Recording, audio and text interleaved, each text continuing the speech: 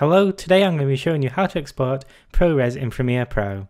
If you're like me and you sometimes make stock footage to make some extra money, or you sometimes have clients that need you to export in ProRes, this is going to be really helpful.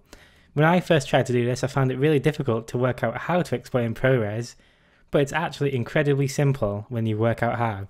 So I've got a little clip here. This is some stock footage I found online.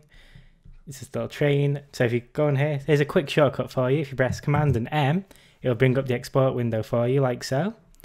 And now it's got the basic settings that it does normally. So you want to go over to, you want your format to be QuickTime. And now just leave this for now. Then you come down here to video codec and you're going to choose the version of ProRes you want.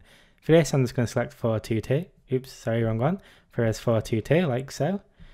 And now here we're going to leave the quality 100. We don't really need to mess with that.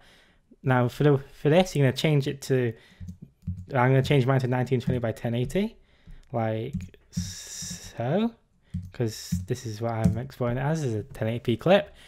And as you can see, we've got these black bars here, but don't worry about this for a second. We'll go back to this quickly. So if you want to do 720, you could, 2K, 4K, 6K, maybe even 8K if you want to, I don't know, but you can.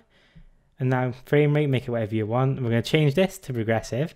And now, down to aspect, I'm going to quickly change this to square pixels and you'll see it's been fixed here now.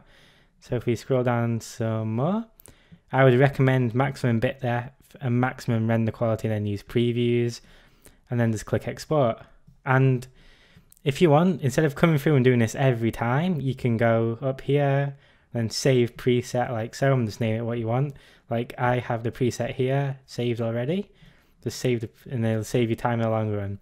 Thank you for watching this video, and if there's any tutorials you'd like to see, please just comment below. Thank you for watching, and please feel free to follow me on Twitter and Instagram to get in touch with me easily.